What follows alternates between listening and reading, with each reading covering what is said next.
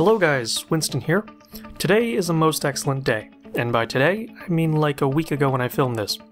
I had the privilege of taking delivery of an early Shapeoko 3 unit for the purposes of beta testing the assembly instructions and providing you all with a high-level overview of the build process. So without further ado, let's get started. The Shapeoko 3 comes in a 55-pound package. Upon opening it, you'll find all of your parts laid out in 3 layers. The first layer consists of hardware, tools, the X, Y, and Z axis carriage plates, base frame straps, end plates, and a snazzy ID plate. Layer 2 consists of your X and Y axis extrusion rails, motor controller board, power supply, spindle mount, Z-axis rails, and stepper motors. At the bottom of the box, you'll find 2 MDF halves of your wasteboard. Assembly of the Shapeoko is broken down into 6 major steps. Step 1 is to set up your base frame.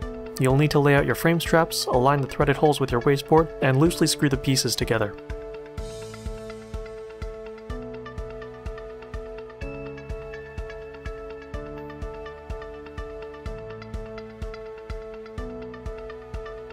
Next, you'll add your front and back end plates.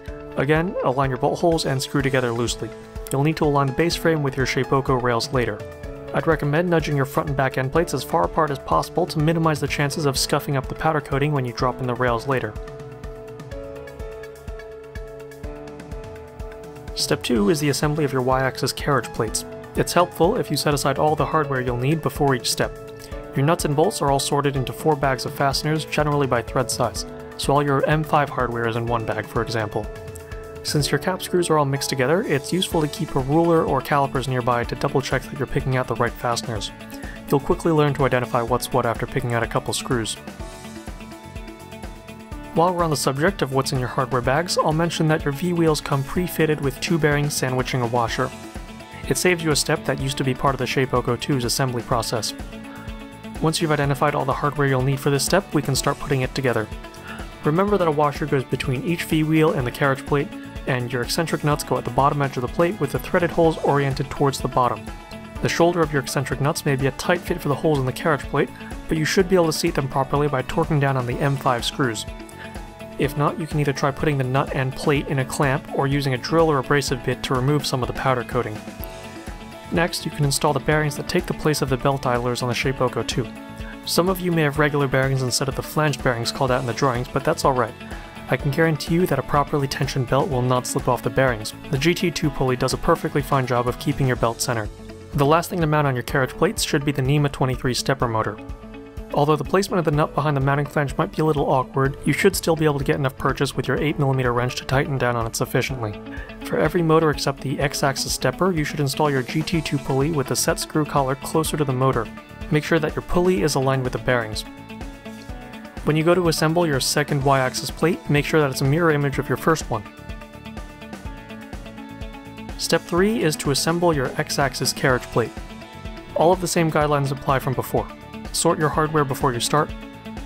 Add a washer between the plate and each V-wheel, eccentric nuts for the bottom wheels, and add bearings.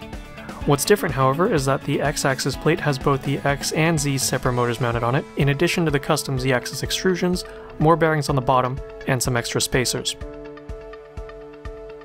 Take time to ensure that your Z-axis extrusions are installed parallel to each other and squarely against the carriage plate. On your X stepper, your GT2 Bully will be installed in the opposite orientation as the other motors, so that your belt can be run closer to the body of the motor. Do this before mounting the motor because there's not enough clearance to do it afterwards. Step 4 is to assemble your Z-axis carriage plate and spindle mount.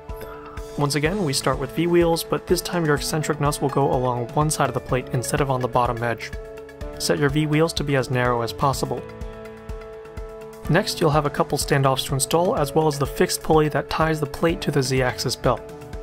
One of the spacers that forces the GT2 belt around the fixed pulley is mounted in a slot. This will be your primary method of tensioning the Z-axis belt. After bolting on the spindle mount, you're ready to put together the combined XZ assembly. Wrap your closed loop of GT2 belting around the fixed pulley, and then keep it out of the way as you slide the Z-axis carriage plate onto the rails.